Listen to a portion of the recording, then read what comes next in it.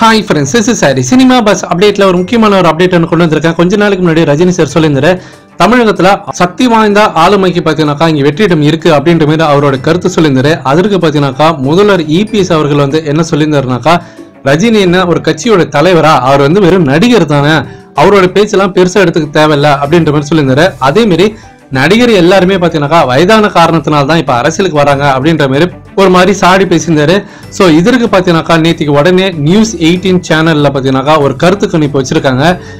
EPS சொன்னதை நம்பி இவங்க கருத்து கணிப்பு வச்சிருக்காங்கன்னா பாத்துங்கன்னா எந்த அளவுக்கு இவங்க வீக்குன்னு சொல்லிட்டு சரி விஷயத்துக்கு வரும். அவங்க அதே தலைப்பை கொடுத்து சோ இந்த மாதிரி வயசான நேரத்துல மட்டும்தான் அரசியல் தலைவர்களா மாறணும்னு நினைக்கிறாங்க நடிகர்கள் எல்லாருமே அப்படின்ற மாதிரி ஒரு தலைப்பு கொடுத்து சோ EPS அவர்களும் இதேதான் கருத்து சொல்லியிருக்காரு.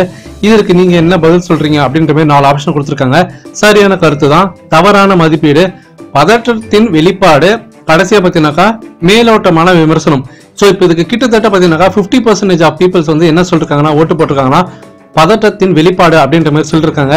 அதே மாதிரி இந்த போல் போட ஆரம்பிச்சு சோ கிட்டத்தட்ட ஒரு 24 மணி நேரம் ஆக போகுது. சோ 10,000 பேருக்கு மேல இதுக்கு ஓட்டு போட்டிருக்காங்க. சோ மக்களுடைய கருத்து எந்த அளவுக்கு இருந்திருக்குன்றது நல்லாவே தெரிஞ்சிருக்கு. 10,000 பேர்ல அப்படியே ஒரு பாதி பேர் 5,000 பேர் ரஜினி சாருக்கு ஆதரவா தான் சொல்லிருக்காங்க. பதற்றம் அடைகிறாங்க ரஜினி சாரை பார்த்து எல்லாரும் அப்படின்ற மாதிரி தான் ஆதரவு கொடுத்துருக்காங்க. அதே போல இந்த போலுக்கான லிங்கை பார்த்தீங்கன்னாக்கா என்னோட டிஸ்கிரிப்ஷன்ல தந்திருக்கேன், மறக்காம போய் நீங்களும் ஓட்டு போடுங்க. போட்டு பார்த்தாதான் தெரியும் உங்களுக்கு என்ன உண்மை நிலவரம் போயின்னு இருக்குன்னு சொல்லிட்டு. ஸோ EPS சொன்னதை மனசுல வச்சுக்கிட்டு ஒரு கருத்து கணிப்பு நடத்திருக்காங்க news 18 channel.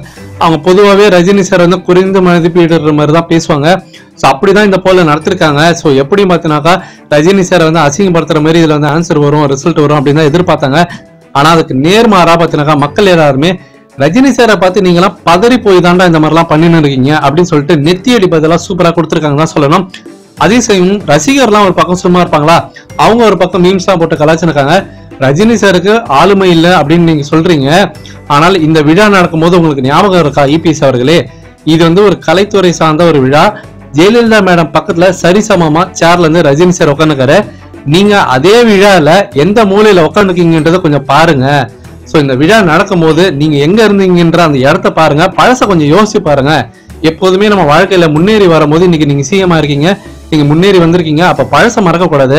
Rajini sir Jayalalithaa கூட சரிசமமா உட்காரும் போது அதே நேரத்துல நம்ம எங்க உட்கார்ந்து இருந்தோம் அப்படின்றத நீங்க யோசிச்சு பார்க்கணும் அப்படின்ற மாதிரி சூப்பரா பதிலடி கொடுத்திருக்காங்க. சோ ஃபேன்ஸ், இதை பத்தி உங்களோட கருத்து என்னன்றதை கீழே மறக்காம சொல்லுங்க ஃப்ரெண்ட்ஸ்.